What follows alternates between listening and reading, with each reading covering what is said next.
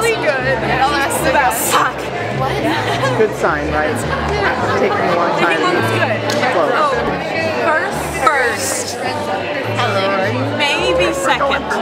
But first. Elena has worked on her father's commercial salmon boat for the past 2 summers in Bristol Bay, Alaska. Her adventures inspired the creation of the poem for the Fisher Poetry Gathering in Oregon. She has written nearly 75 poems since she began writing at the age of 7. Reciting her original work, contestant number 5, Elena Lansing.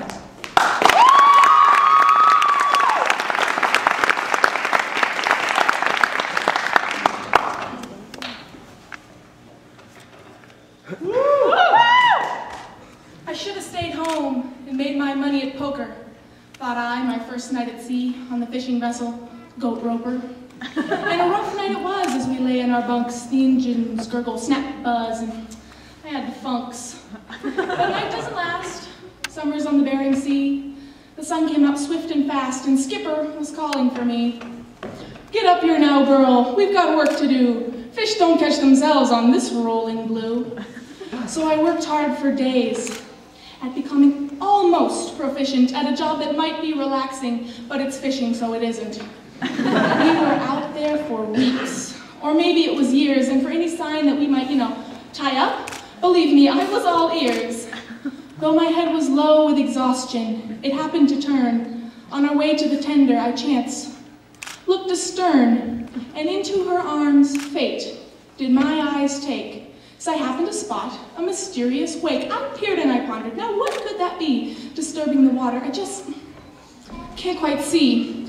And all of a sudden, in a big splash of green, came up Nessie's cousin, the sea monster, Darlene. She crashed and she snarled, she gave out a shout, and as she came towards us, I almost passed out. Holy cat, holy ship, holy chunky burritos, she comes any closer, I know that she'll eat us, but fear not.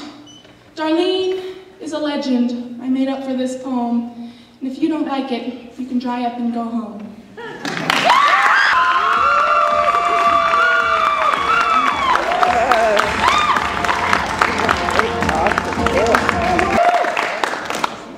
Hello, my name is Elena Lansing. I'm contestant number 5, and if I had the opportunity to make a difference in the lives of a group of people, I would choose the children of Uganda and the Democratic Republic of Congo who've been abducted and made into child soldiers by the Lord's Resistance Army. I've already volunteered my time for the past few years with the Invisible Children Foundation, but I would like to do even more to make these kids safe. Thank you.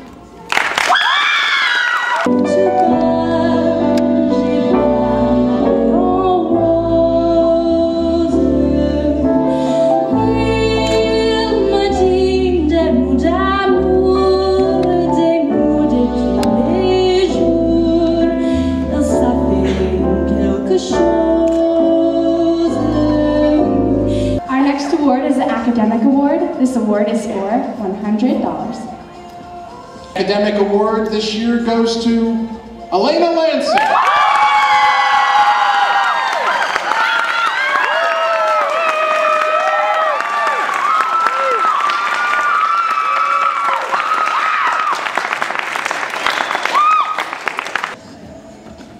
The East Boise Valley Distinguished Young Woman Award this year goes to Allison Nicole.